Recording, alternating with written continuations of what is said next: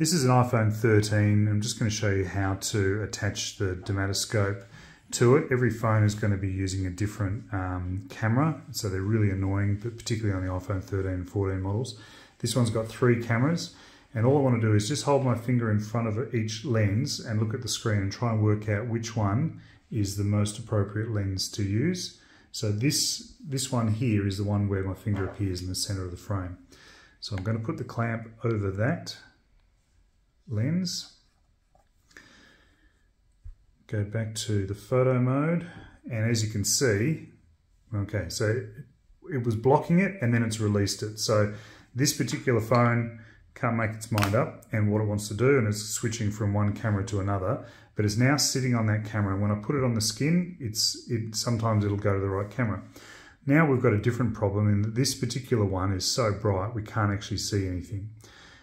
Some of the iPhones will do that as well. So unfortunately in that situation you need to go and do something different. So we change it to portrait mode, and we need to go back to that process of finding the correct camera again. So in portrait mode, it's a different lens.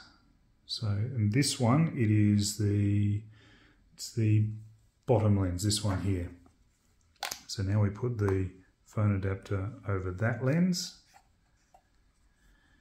and go back to portrait mode, turn the dermatoscope on, snap it on, and there we go. So it's working in place there, and you can see we've got a good quality image from that.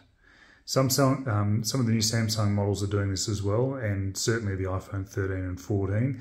Not all of them. Sometimes they'll do a software update which will change it as well, but the problem is absolutely in the phone itself, not the adapter or the DermLite. So that's the way to work around it. Thanks.